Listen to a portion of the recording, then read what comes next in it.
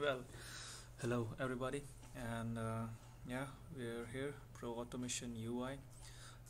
This is the framework that we have developed for automation. It has all the basic ingredients for testing, for running a test and generating extent reports, very beautiful reports.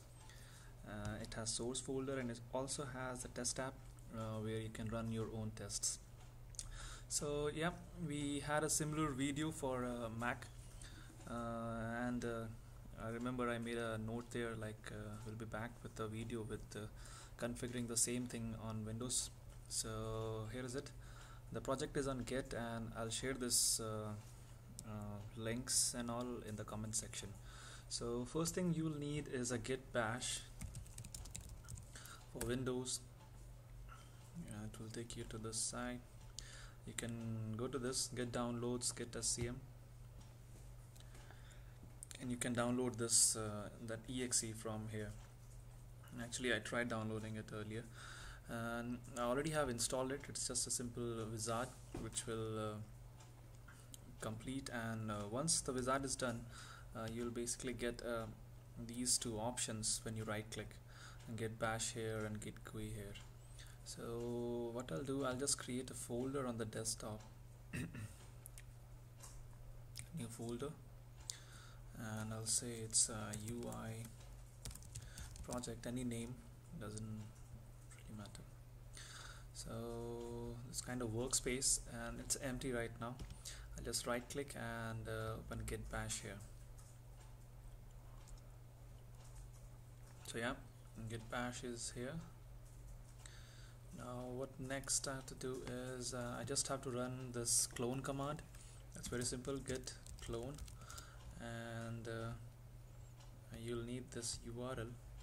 So I'll copy this URL and I'll go back to this window, shift insert, enter, and it will start cloning the Pro Automation UI project. Okay, I think we should wait for it. Okay, 11%, 15, 16. Come on, it's taking a little longer than usual. It's a very small project, but it has very good assertion things. We'll see this once we download this. Once we clone it, I'll create a project out of it, and we'll have a brief intro of what it can do. Okay. Oh, that's slow.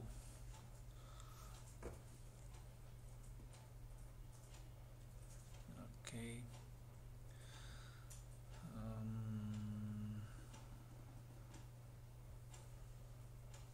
Let it download. 78, 84, almost there.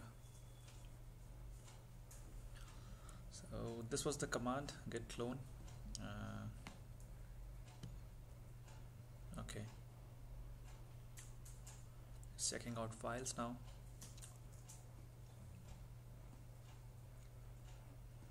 Almost done, and we are done. Yep. So you can see in this UI project now, Pro Automation UI is here, and we have got all entire structure here. It's a Maven project, so the POM is here, all the dependencies already here, so you don't have to worry about the framework thing. Yeah, you'll need a ID. You can either use Eclipse or IntelliJ.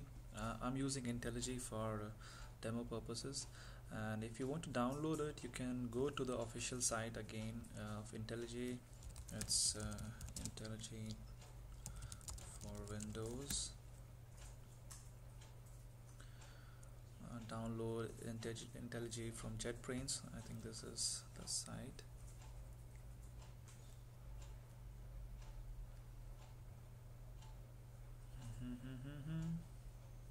No, not this one. I think we have to type download IntelliJ, install and set up. Download IntelliJ for Windows.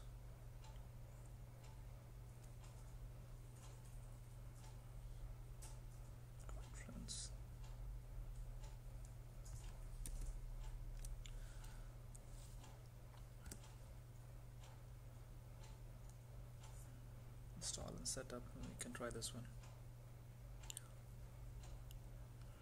Oops, wrong again. I think the first one is correct.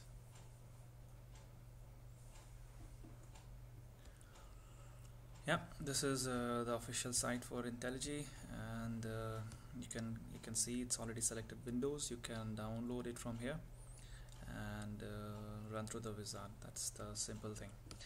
You just have to go to the official site and download it. So I already have IntelliJ installed up and running on my machine. So what I'll do, I'll create a new project. I'll go to File, I'll go to New, and I'll say click Project from Existing Sources, and our project was on desktop. So I'll go to desktop, and the project name was UI project and Pro Automation UI. I'll open this. It's a Maven project, so make sure you've clicked on Maven. Next. Looking for available profiles. Next. Make sure you have selected the latest whatever SDK and the JDK you have mentioned in the path environment variable and Java home, and click on next. Finish. Idea exists, continue, and continue. That's fine. So it will create a new project from UI projects. It will take some time for resolving Maven dependencies, whatever we have in POM, all those things it will resolve. It will take some time. Yep, so it's done. So we have the complete project here. This is the testing application. Okay, you can try open this, or we can directly go to the locations. So in Explorer,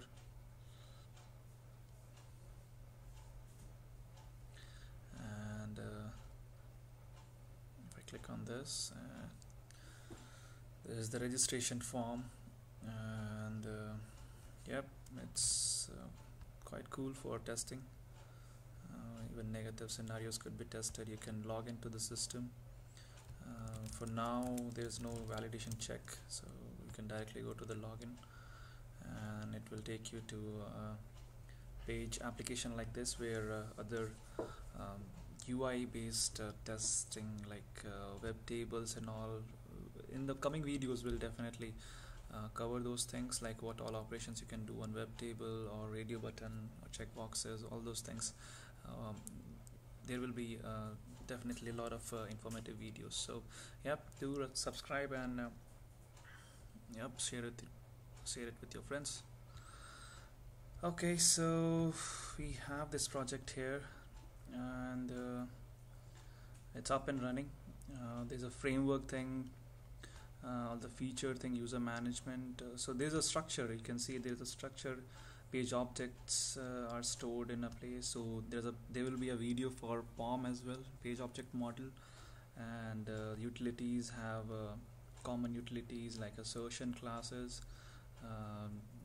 All those assertion classes, this abstract class we have written, so that it's not abstract. It's kind of using the same assertion of TestNG and making it a more smarter way to generate a better report. So there's a start, driver factory, and all those things are also here. So we'll discuss about these things in details, but for now you can just run your test. There's a one test here under scripts. There's a user registration. So there's two tests here. One is for registration, it provides all the information on the UI, and another one is for field validation, basically a negative test. It's test whether if you don't provide minimum character or something, then it should give an error. So for demo purpose, I'll just, for the record, I'll execute this. Okay.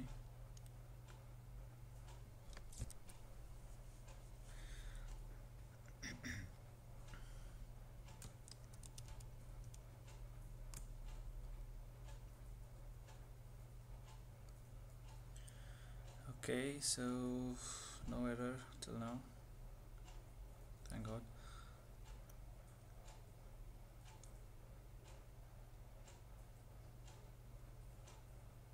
Okay, so it has opened the browser and it will open the application. Okay, and it will provide all the details in it and submit.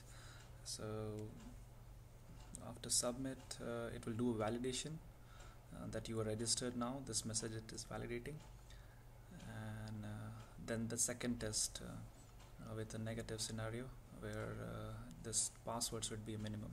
So both the tests have passed and the reports are generated in under this folder.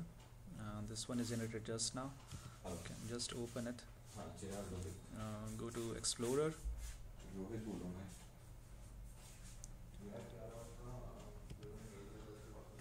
and open it.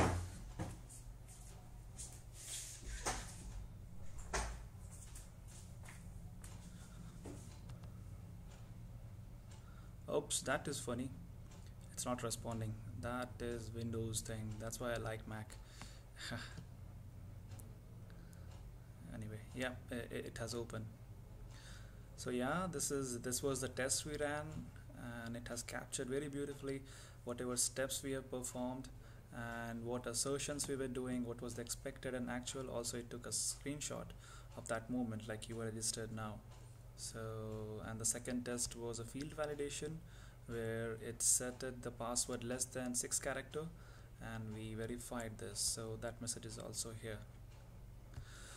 So yep, I think that's it for this demo. Yeah, all the steps I'll provide the git URL and all those things in my comment section. So do download this, do set up the configuration things and all, and if you have anything, please reach back to me. If you like this video, please subscribe and do like to share it with your friends. Thank you very much.